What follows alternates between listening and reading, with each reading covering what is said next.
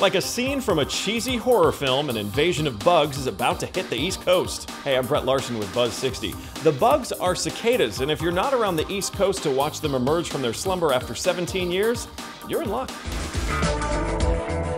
The Science Channel launched the Cicada Cam, where you can watch the bugs, at least for a while. The camera went live to help the network promote its shows Swarm Chasers and Cicada Invaders 2013. Find out more about their East Coast invasion and count down the top swarms and broods. For now, you can keep an eye on the creepy crawlers as they take over a terrarium decorated with a model of the US Capitol building. But be warned, if bugs give you the willies, you might want to avoid watching it for long periods of time.